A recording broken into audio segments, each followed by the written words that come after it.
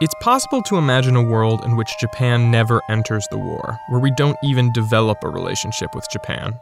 We wouldn't see the kind of cultural hybridity that we do nowadays. There wouldn't be the kind of intense enthusiasm for Japanese popular culture. Stephen sees our relationship in that world as more like our relationship with China now, a relationship where we appreciate their economic power, their language, their food, but without the creative exchange. Anytime a war occurs, there is an incredible surge in creativity.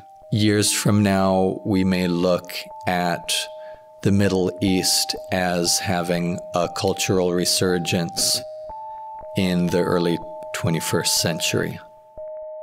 Stephen sees this kind of effect in Japan after the war. It's cruel and inhuman to say that it justifies the horrors of World War II, but it also seems nearly impossible to imagine a world without Japanese influence on our lives. Their art, media, and technology are now so embedded in our own, and World War II made that exchange possible for both countries. Stagnant traditions crumbled, and artists had an opportunity to reinvent the artistic landscape. That was a wonderful thing.